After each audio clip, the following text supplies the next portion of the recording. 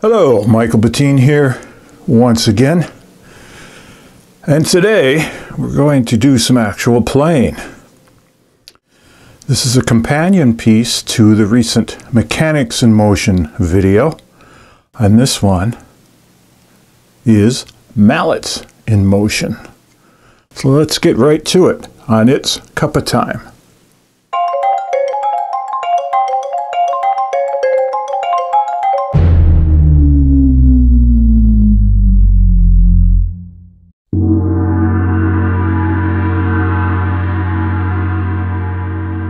Okay, today we're going to cover a couple of subjects. First off, I'm going to do some playing and further demonstrating the techniques that I showed in the Mechanics in Motion video.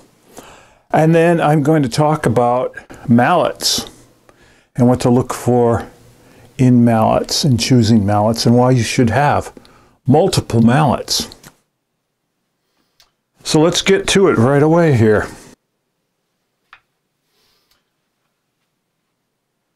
So here's my favorite large gong mallet. This is a Vic Firth GB1. And I really like these because they have a very heavy head. So there's a lot of weight there. That can really help move, a large gong like this 32-inch Peisty here. And it's got a very long handle. But the way I mainly hold these is right in here. It's rare that I will never hold it way at the end and swing at a gong like this. That's not what I do. I tend to hold them right here. And the reason for that is the balance. I find a real good balance here. Now I could cut these off and make them shorter, but I like the balance aspect of how they feel in my hands. So I generally will play them like this, holding them, sort of halfway. But if I have to reach over, I'll move up on the gong so I can be standing here. Here it can reach over here, or if I want to get the gong way over here, then, right, I'll hold it at the end, so I can do that. But again, generally, I like to hold it here. And when I play the gongs, I like to be right up in them. Have my face right in there. I don't like to play the gongs from way back here. Only if I'm trying to listen to the room. Sometimes I'll back up so I can hear a little more of the room and what's going on out there and how the gongs are reacting in the room, how the sound is in the room. But generally, I like to be up close. So for most of this, you won't see any excessive arm movement. No swinging the arm like this. It's all up close. So being up close, it's all right here. It's the hands and the wrists. Maybe a little forearm, but again, I'm not doing this. No big motions, none of this. I watch videos of people and they're just like swinging the gongs, they're just like at the mallets going, and it's just like, maybe that's showbiz, I think a lot of people do that for looks. I think some people actually teach that style just for the looks because it looks impressive. You're doing all this dancing around and you get the gongs playing and the mallets are moving, and yeah, it can look impressive. It's kind of show busy, but it's a lot of wasted motion, moving like this. I challenge you to take a large gong mallet and do this for 10 minutes. Your arm will be very tired and sore after that. So, as I talked about in the Mechanics in Motion video, I'm really about efficiency and being able to get, a good sound with the least bit of motion. There's no need to be doing all this sort of stuff. Now later on, I'll be playing some things and you will see me use a little more arm on single strokes and then pull the mallet away, but that's a whole different technique, and we can talk about that then. But right now, when I'm generally playing,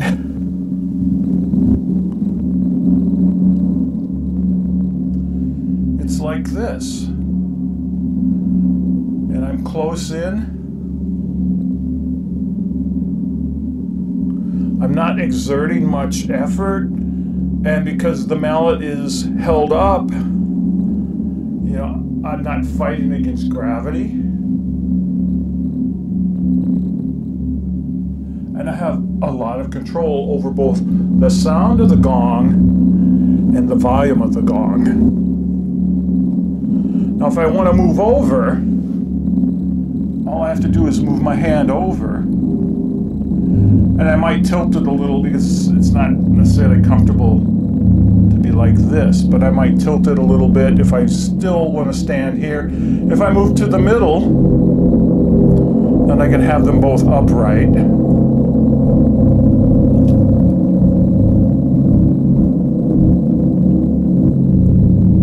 And again, if I want to reach way over,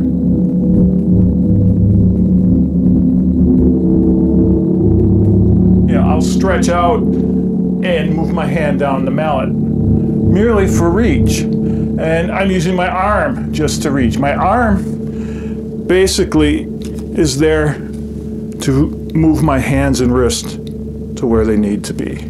So if I'm here, I can take my arm, my hand and wrist is over here. If I have to go down, I'll keep the same position, but just rotate my arm down. And in this case, I might move a little bit so I can play this. If I want to get right here, I can either go this way or move it the other way. Maybe I'll move over a little like this. But I'm basically keeping the same position, but it's a rotation. You know, if I'm going down, playing up. If I'm playing 2 on this side, I can do this. If I'm playing 2 on this side, I can do this. So that's sort of, you know, how this works. Now here's another real important thing, and I see a lot of people playing a 2-tier setup like this. Gong on top, gong on bottom. And they're up here playing away, and then they start playing the bottom gong, and they're still up here. Now I'm standing here, these top gongs are at my ear level, right here. And I'm hearing them. If I start playing the bottom gongs down here, that's all below my waist. So everything is shooting right past me. I can't tell what's going on down there. So what I like to do is I'll bend over. I want to hear what's happening with the bottom gongs, both the sound and how much volume there is. If I'm up here and I play it to where I want to hear it, it might actually be overpowering down there. And if you think about doing a gong session, if you have a floor full of people laying on mats, they're really in direct contact with the sound from your lower gongs. So I don't want to overpower them. So when we get to the demonstration and I'm playing, you'll see me bend over and I'll be like this. So I can tell what's happening down there volume-wise. And I just don't see people do that. I see people standing up, they're playing the top gongs and they hit a bottom gong and they're playing bottom gongs and they're not really paying attention, or at least to me, paying enough attention to what's going on down there. And if I want to play both, you know, I'll get down like this.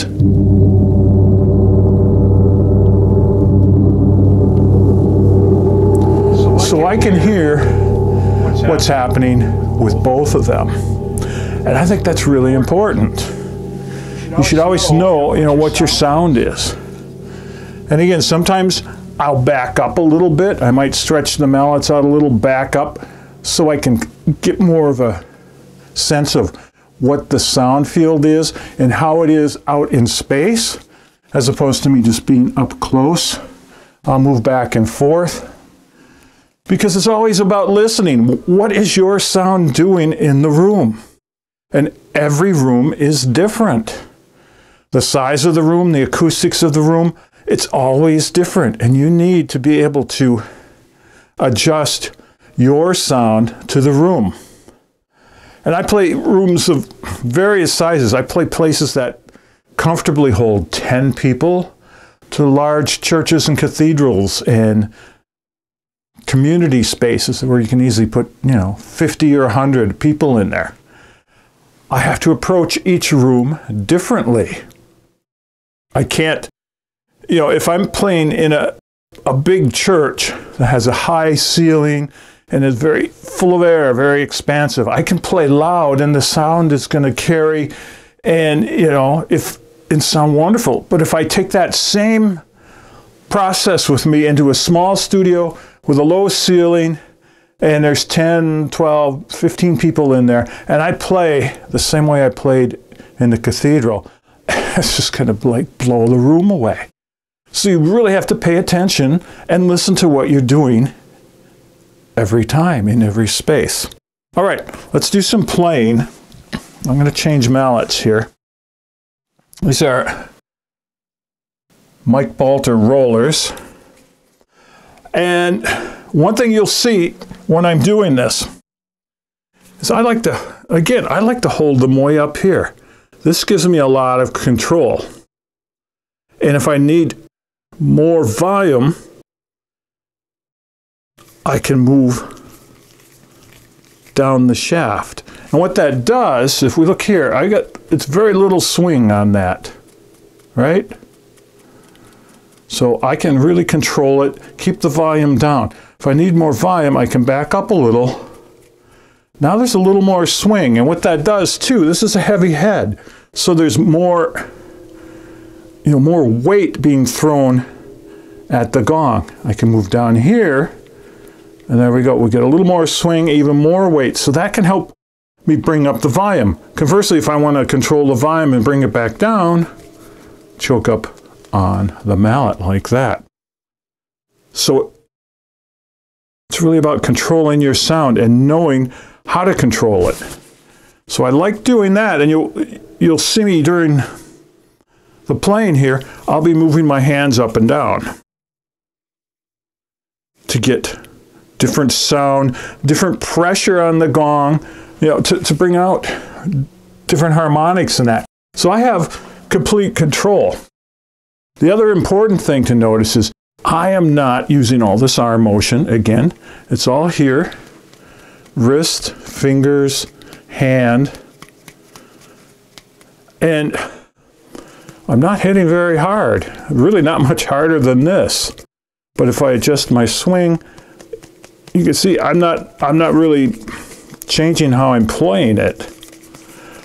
But I'm letting physics take over and letting the mass of the head get a little more throw, and I can get more power into it without having to do this. So I'm going to play a little bit here and watch for those things. And then we'll talk about what I did.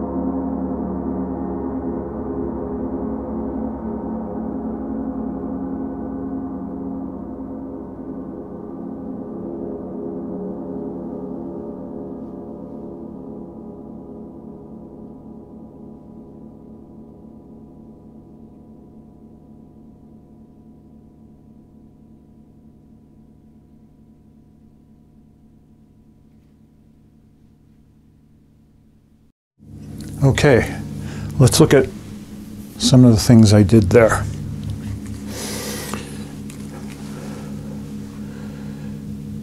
When I want just the deeper body tone of the gong, I'll tend to play right about here, just a bit under center. And what happens is I'm playing here, I'm really only activating this area of the gong. This outer part is not vibrating that much. So that's why I can get the deeper note.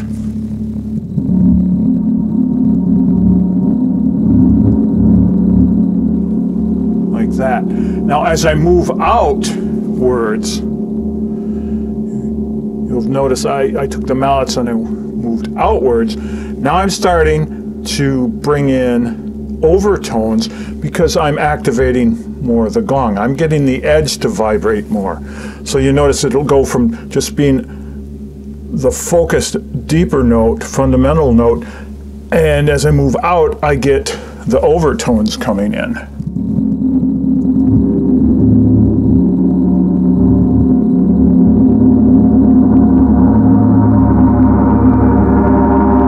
And you can even see the gong vibrating more. You can see the edge here starting to move, where here in the middle, the edge is pretty stationary. But now,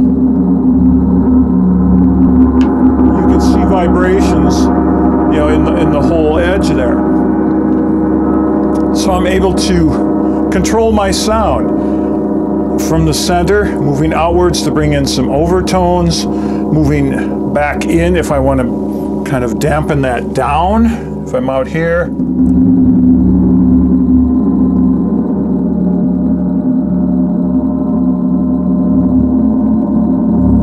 Now if I really want to get things moving, I want to activate the whole face of the gong. This is a big piece of metal. This is 32 inches. It's a lot of metal. It's different than a very small gong where you hit it and the whole thing will just open up because it's very small. I want to get this whole thing open. I have to really, I want to move around. So I might move in sort of these moon-shaped half circles, whatever you want to call them, like this. That's going to get more of the gong engaged.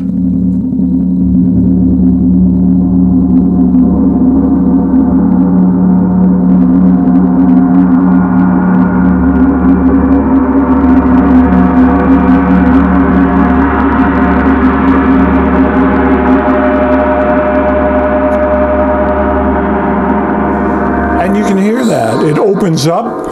We get a lot of high harmonics. The gong sort of blossoms. The sound blooms and blossoms there.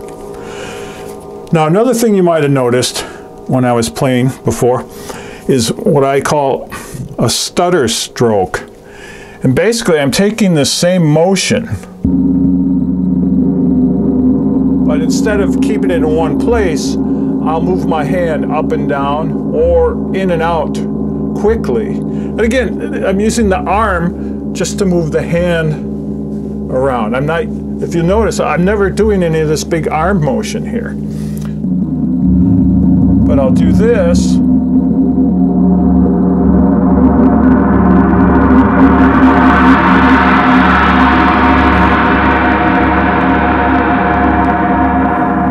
Notice how quickly the gong opened up there. So I'll do this stutter stroke when I really want to get things going quickly, because I'm rapidly moving between different parts of the gong and getting the whole face activated. So again, for me, everything is about control, controlling the sounds that I make. Also knowing what sounds I'm going to make. I watch videos of some people and they just seem to be just kind of like,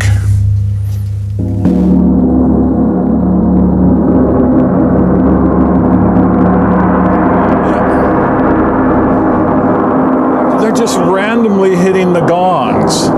they're not paying attention. And again, a lot of times it's with all this twirling around and arms. Yeah, it's kind of a showbiz thing, okay.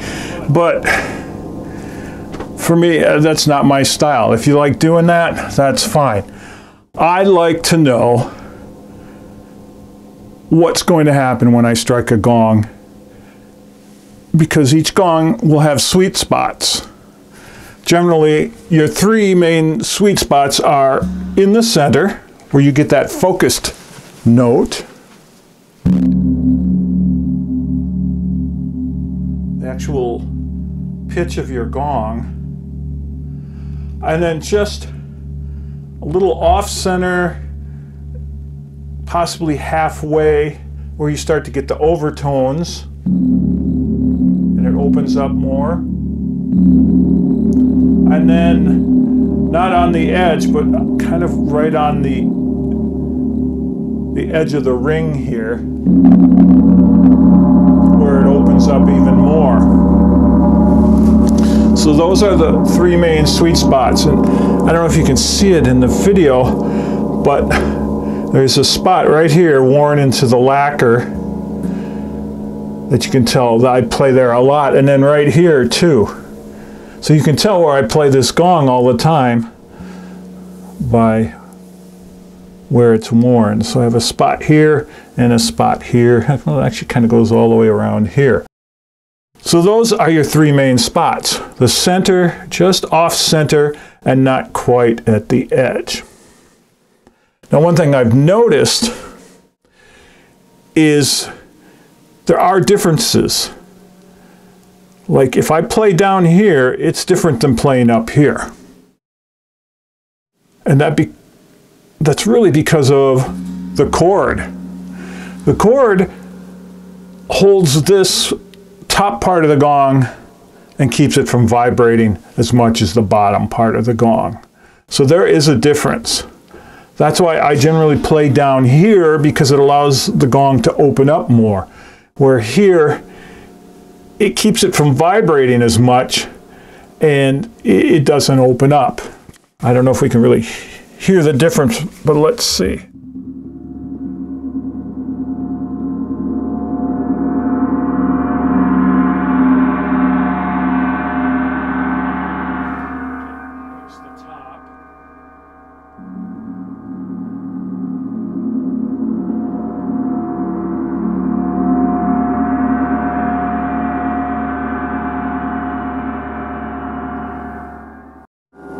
Yeah, there's some difference there. And it also feels different in playing it. The gong, partly because it can swing here, where if I'm pushing here, it's not going to swing as much.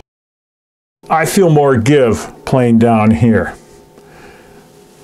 Another aspect of that is if you want to play hard and heavy, if you want to put a lot of muscle into the gong, but you don't want to have it end up swinging wildly, is play up here more.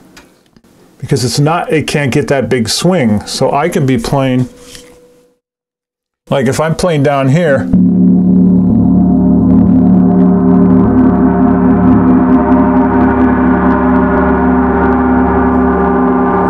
I can get the gong moving, and with successive strokes it might be swinging back and forth. Or up here,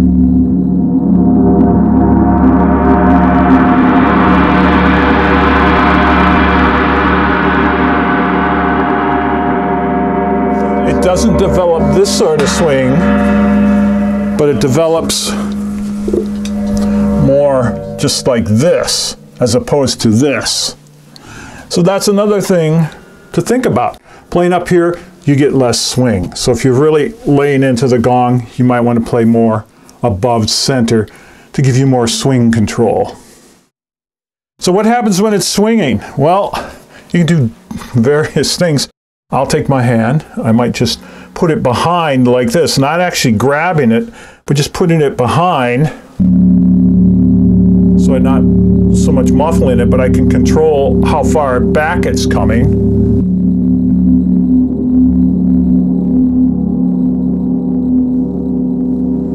Or if it's moving, I can take the mallet and just gently stop it from swinging. So various things like that. All right, let's play some more here. And again, watch how I'm using the mallets and that there's none of this big arm stuff going on.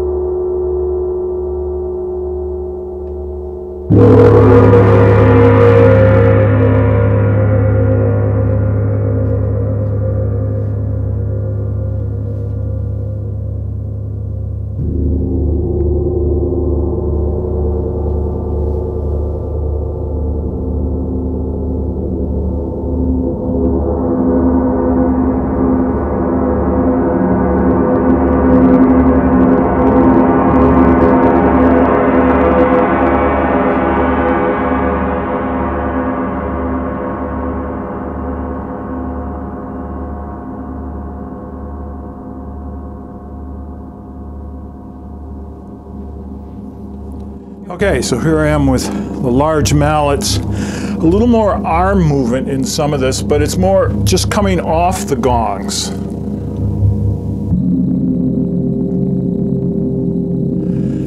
And that's from my percussion training of pulling off the instrument. So it's not anything other than I'm getting away from the gong after striking it. I'm not coming here to strike it.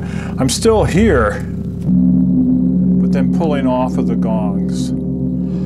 And then I often like to back up so I can hear what's going on, hear the sounds.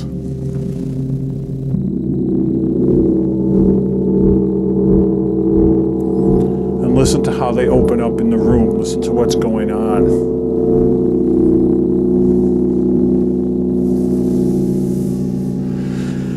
So again, economy of motion.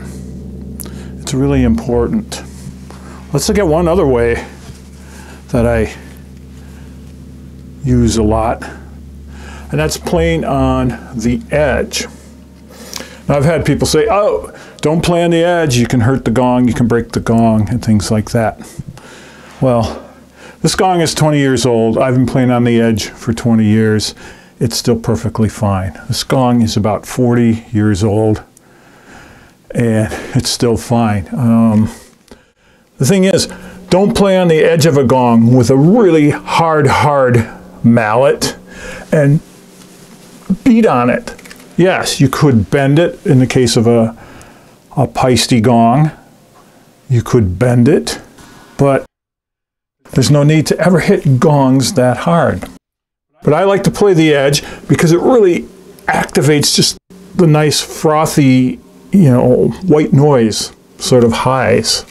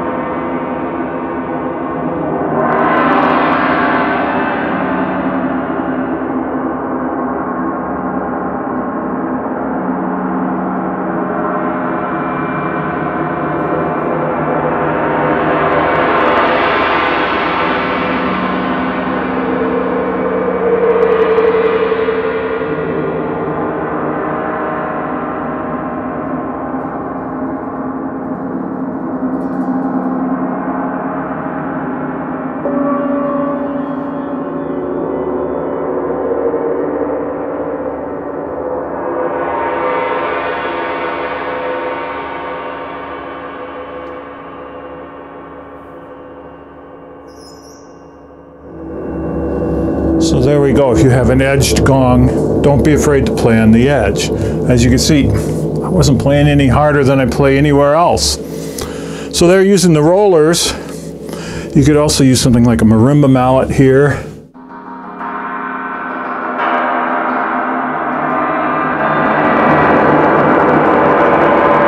As you can see, right away, that's getting just even more highs, less lows, because, again, it's a smaller mallet. There's less mass there.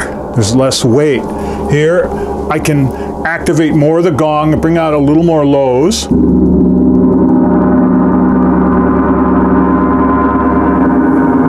Now with this, it'll just bring out the highs. There's not enough mass, like in this one, to get the whole gong going.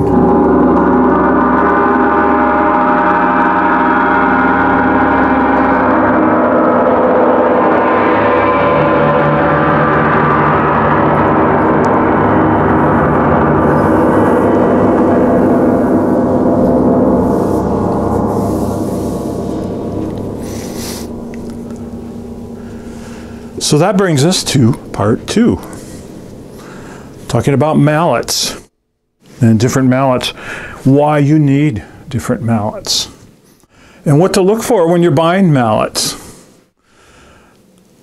When I started out back in the 70s, basically, there were the various Paiste mallets, which had wooden handles back then.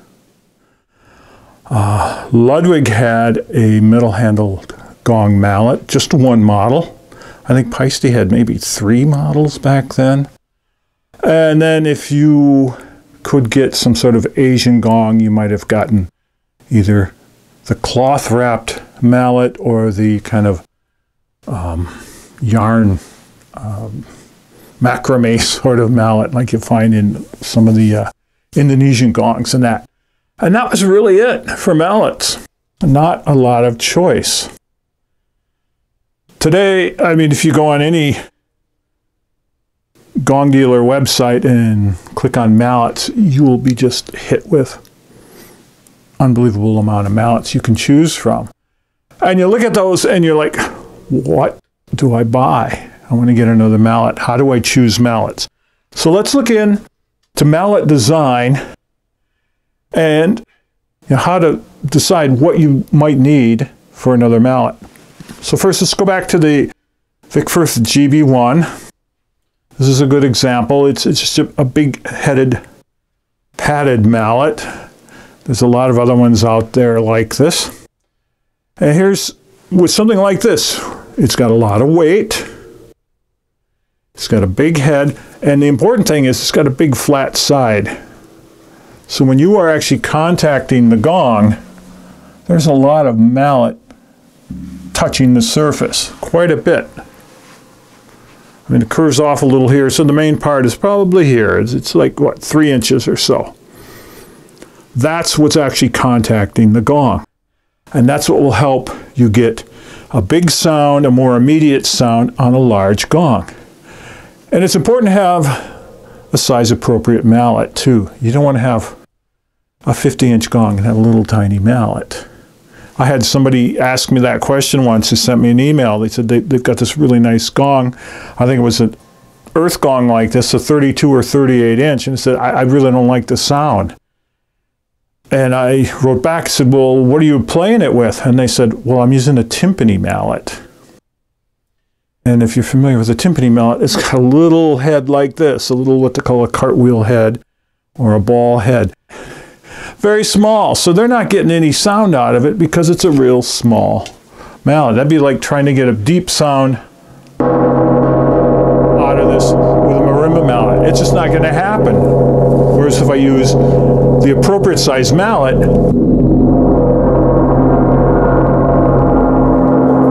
yeah, I'm going to get the sound I want. So that's the first step. You just have to have the right mallets. So everybody should have a big padded mallet of the appropriate size for whatever gong or gongs they own. That's important. So let's look at another type here. Here's a yarn wound. This is an old Mike Balter GM3. I want you to notice the difference in the head. And the first thing you can notice is the striking area is much smaller on the yarn one. Here's our striking area here. Here's the yarn one. Our striking area is very much here. And you can even see how it's lighter. The yarn is lighter where I've been playing it all these years, right around this circumference here. It's worn there. It's a harder one. It doesn't have as much padding. And it's got a very small, comparatively smaller area to this mallet. So it's not going to be capable of getting as deep a full sound as the large padded one.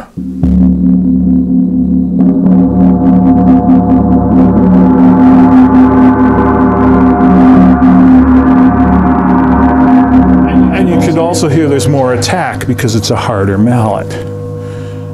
But I'll use these for different reasons. If I really want a more percussive sound, I'll pick something like this. Or if I'm moving between things, like I have my bell plates over here, if I had to move between different instruments, I might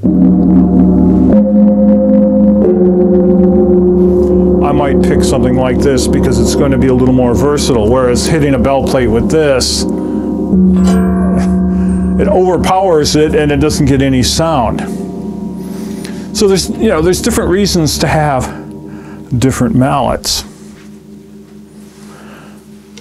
So let's look again. Here we have yarn wound marimba mallets. These are Balter 13Bs, one of my favorite mallets I use for a lot.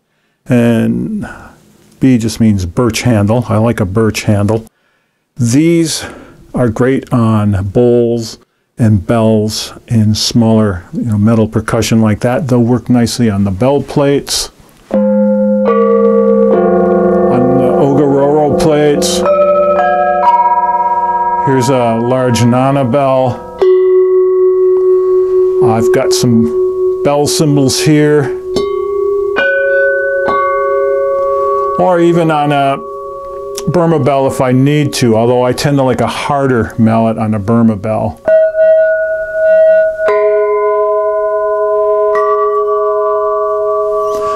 So I like these a lot. It's very versatile. But using them on gongs, yeah, I might play them on the edge like I demonstrated before if I really want to just get that frothy white noise sound.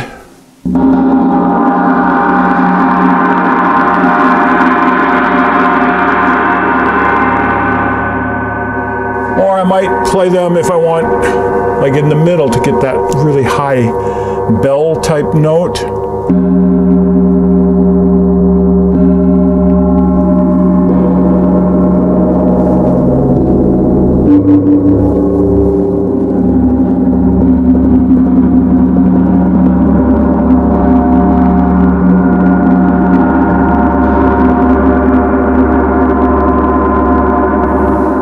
But I tend to mainly use these on percussion. If I'm playing experimental or improvised music, then I will use these on gongs more because I'm looking for different types of sounds and not necessarily the depth of the sound. Here's a rubber mallet, sort of a corresponding. This is a medium and this is a medium. And you'll notice again the playing surface here versus the playing surface here. And on this yarn wound, you can see where it's worn. We've got a little lighter blue going around here. And on this too, you can kind of see there's a little lighter spot going around the middle of that. It's harder and there's less contact with the instruments. I like these on singing bowls and rin bowls especially. I think they bring out the sound really well. I like them on, they'll work on Burma bells and the bell cymbals. On the gong, you're going to get that really just percussive, bright sound.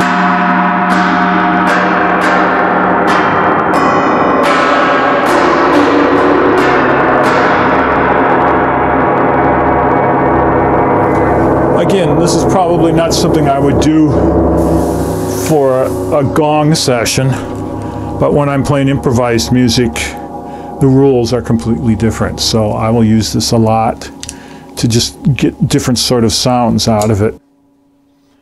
Let me just show you. I had this in a different video when I was talking mallets. But here's my mallet bag. I mean, you can see. I mean, I've got all types, all sizes and shapes. Here's a Vic Firth GB2. Let's take a look at that and compare it to the GB1. First off, it's much lighter. The weight is possibly half of the bigger one. And notice the playing surface. We've got maybe 2 inches, 2.5 inches versus almost twice as much on the other one. This is good for smaller gongs, like 24-inch, 20-inch. Not so much on a large gong. It'll work.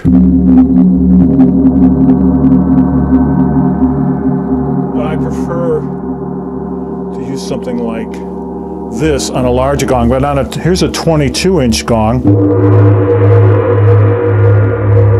Perfect for that. 22, 24, 26. Here's a 26-inch, 28-inch.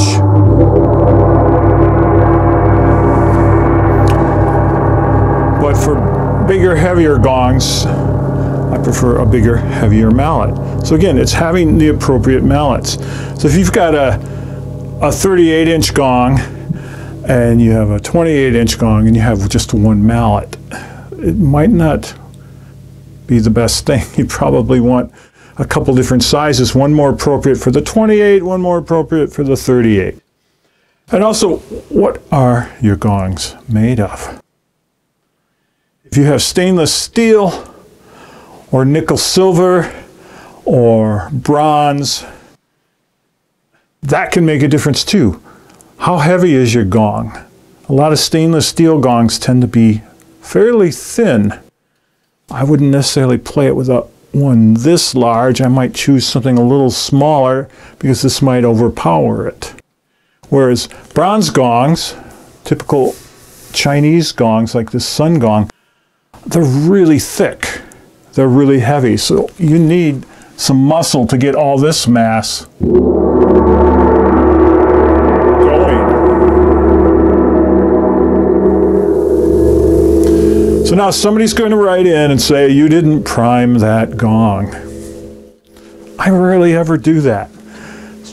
For those of you who don't know what priming is tapping the gong lightly to get it vibrating so that when you hit it on the note, when you hit it harder, it should open up. Because the gong is already vibrating, as opposed to if it's still and you hit it. I've had people write into me before about this. As you notice, I don't ever whack the gongs. I don't hit them that hard. So for me, I'm not going to break anything. I know people have written in and said, you could break your gong if you don't prime it and you hit it. It's like, well, you can break your gong if you overplay it. If you take a hard, heavy mallet and hit it really hard and overplay it and put your whole body into it, yeah, you could break it, whether you prime it or not. When I'm playing, I don't have time to prime the gongs. As you saw in the, when I was playing earlier, I'm moving from gong to gong. It's not like I can be playing here and I want to play the earth gong and I think, well, I better prime it here, get it going a little bit. Okay, then I'll move over. I don't have time for that, honestly. Now, if I was in a symphony orchestra and I'm playing a piece and there's one big gong strike I have to do, and I have the big gong here, and it has to open up on that note. It's not like I got to hit it and here's 1, 2, 3, 4, 1, and the crash comes afterwards. I don't want that. So if I'm in the symphony and I have to have it open up like on the 1, I will prime it, get it vibrating a little, and you just get it so nobody else is hearing it. And then it comes 1, 2, 3, 4, 1. And the gong opens up on time. That's a whole different story. I don't know how many of you people out there playing the symphony orchestra or a civic orchestra or band or something where you have to play one gong hit and it has to be in time with the music. Priming, that's when you should do it. If you're playing a gong session or you're playing experimental music, improvised music, or whatever, there is no timing in what I do. The timing is me. I decide the timing, so it doesn't matter. And again, I don't have the time to warm up a gong before I hit it because I'm moving between these gongs, these bells, all the other instruments I have in front of me on a table. I don't have time to do that. So save your postage. You don't have to write me a letter about you didn't prime the gong, because I never do that. Okay, let's just look at a couple more mallets here just to get some ideas. So here's 3 of them I like to use and compare them to a marimba mallet. And each one is successively a little bit larger. So you're going to get a little more plane surface here, a little more here. This one's fairly rounded, so you're not getting much more plane surface, but it's got more mass to it. And you'll get more energy, you'll get more oomph out of it. So I have all kinds of mallets of different sizes and shapes in order to be able to bring out different sounds. Now sometimes I hear sounds in my head, and if I can't find a mallet to come up with that sound, I will develop my own. In the case of my gong hammers here, hammer of the gongs. I took a chime mallet and I put a very heavy felt end on it. Sometimes I'll play gongs with this, mainly tuned nipple gongs or any of my bossed gongs, because this is great for striking the boss of the gong. Let me grab one here.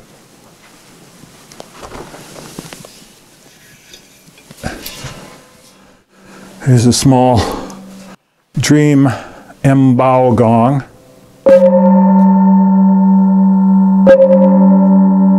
If I want a very percussive, bright sound on the boss, that will work. And I can play my other gongs with it, but I don't generally do that. I save this more for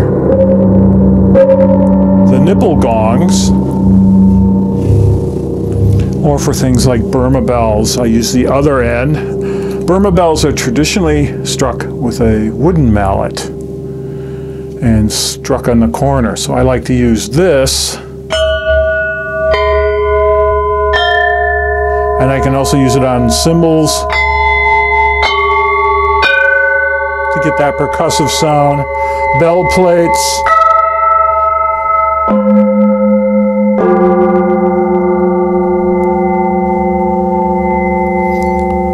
So it's having the appropriate mallets. That's the important thing. But don't just run out and buy all kinds of mallets. You know, take your time. But one thing I tell people is they'll say, well, I need to get another gong so I have more sounds. It's like, well, instead of just running out and buying another gong, buy some more mallets. That will give you more sounds. So if you only have 2 mallets, get 2 more. Then you've got 4 mallets, and you've got so much more sound possibilities and potentials. And you know, you can mix them up too. You can play 2 different ones.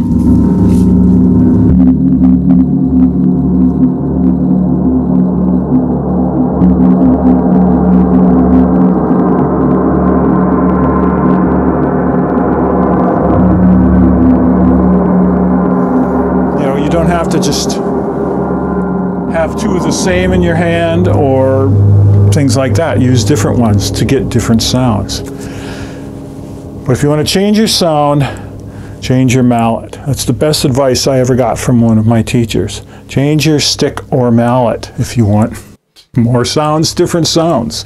And it works. And as you can see by my stick bag, I have all kinds of mallets. And that's just the tip of the iceberg. I have boxes, literally, you know, those big bins, those big Rubbermaid tubs. I have probably 5 of those full of mallets that I've collected over 40 some years. I always keep them.